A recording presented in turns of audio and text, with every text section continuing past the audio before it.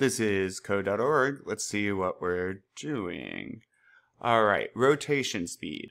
You can use rotation speed to make your sprite spin.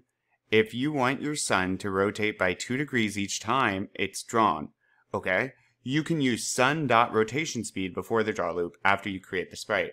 So this is similar to what we were saying, right? So sprite.x equals sprite.x plus 2, right? The counter pattern we would put into the draw loop and it kept adding. Or if we wanted it to spin, sun.rotation equals sun.rotation plus 2, which each time we looped would automatically add 2 to the rotation value and the sun would look like it was spinning.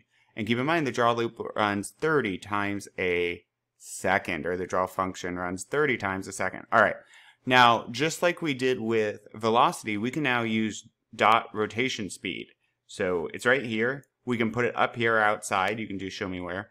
Outside of the function, outside of the draw loop, because we're setting it and it's not going to change. So by 3 degrees. And so again, identical to putting sun.rotation equals sun.rotation plus 3 down in the draw loop. This just says it once and it does it every time it loops. Awesome. Onward.